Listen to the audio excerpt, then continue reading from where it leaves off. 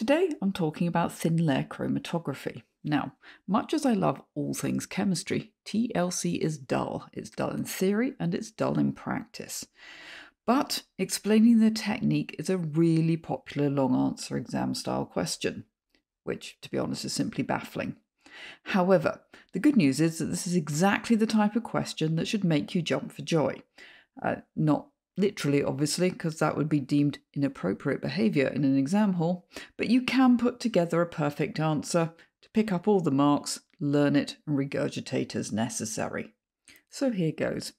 We start with a plastic plate coated in silica or alumina. This is our stationary phase, and the coating gives a very high surface area for adsorption. Step 1 is to draw a pencil line about 1 centimetre from the bottom of the plate. Now, to get full marks, mark schemes talk about fine detail in a student's answer. This is an example of fine detail. The line has to be drawn in pencil. If it was drawn in ink, it would simply dissolve in the solvent and wash into the beaker, or rise up the plate and your experiment would be null and void. Step 2 is to take our mixture to be separated and spot it onto the middle of the pencil line. We build up a small but concentrated spot.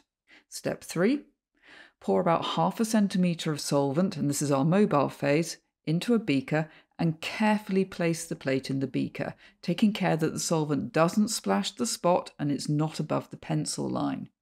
We want our solvent to rise up the plate by capillary action and take the substances in our mixture with it, hence separating them out.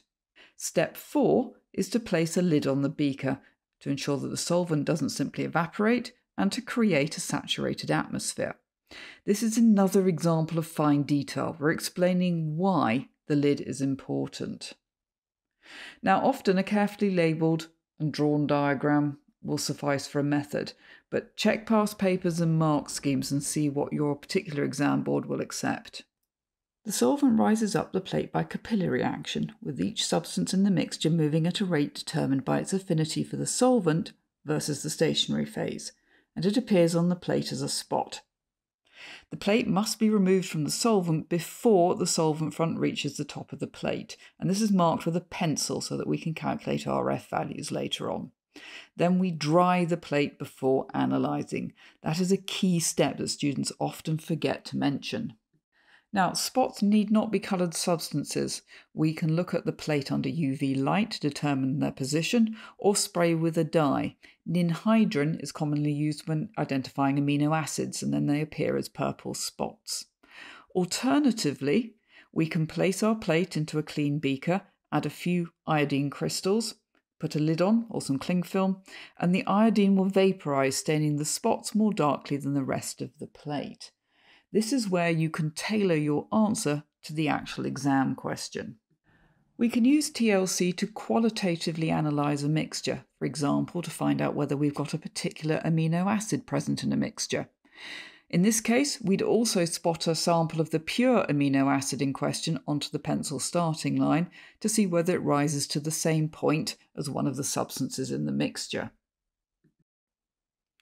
Calculating the retention factor or RF value for a spot is a more accurate way of analysing the TLC plates, since RF values are characteristic of a particular substance, assuming that the type of solvent used and the temperature are standardised.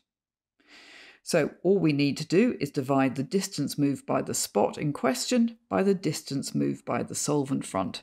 Now, because the RF value is a ratio, it doesn't matter how you measure it. You can measure it in newts for all anyone cares, but to be honest, working with millimetres and a ruler is more conventional. Now, thin layer chromatography does have a couple of disadvantages, in addition to just being really dull. We can only work with very small quantities of a mixture, and although it's not impossible to extract a spot or substance from the plate at the end of the experiment, it's really not straightforward. As always, there's a link in the blurb to the Crunch Chemistry website where you can find the notes to go with this video. And if this has been useful, then please like, share, subscribe. It makes a huge difference to a small channel like us. I look forward to seeing you next time.